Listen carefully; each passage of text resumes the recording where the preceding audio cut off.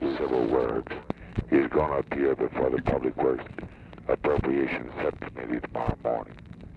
There is planning money in the bill for the Kaskaskia River Navigation Project. How you spell it?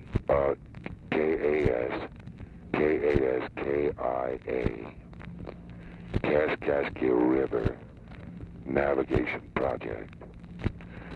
Now, all I want them to do is to have Graham say to the committee that the engineers do have construction capability for fiscal 1965, and if it's only $25,000 or $50,000, that'll be enough to nail the thing down. How big's the project?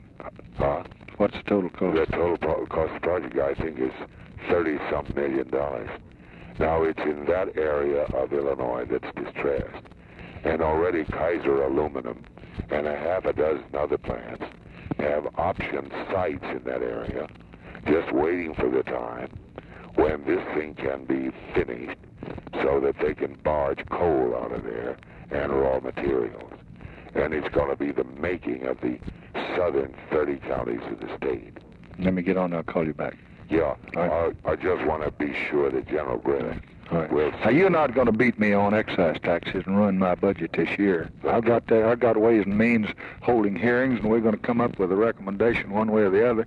But don't beat me on that now. You can do it if you want to, and you can ruin my budget, but you're hollering at economy and trying to balance it. Now, cut the deficit 50% under what Kennedy had it.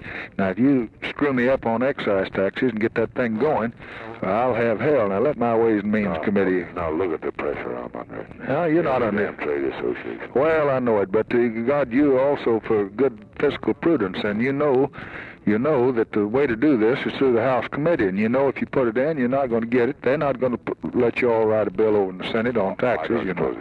Now, please don't press me on that. I got to press it. Well, who are you going to take? You going to take all your Republicans? Give me one or two of them, and let them be prudent. You've got people on there that can...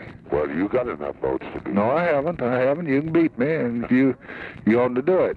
And you see how you're going to let me win by one vote in there, and I'll call you back in a little bit on this. You never talked that way when you were sitting in that front seat. Yeah, well, I did if my country's involved. I voted for Ike one time. When Nolan voted against him, I cast the vote on his foreign aid and brought it out of the committee. You're a hard bargainer. And no, I'm not. But you just take care of me, and I'll look at this and see what I can do and call you right back. All right.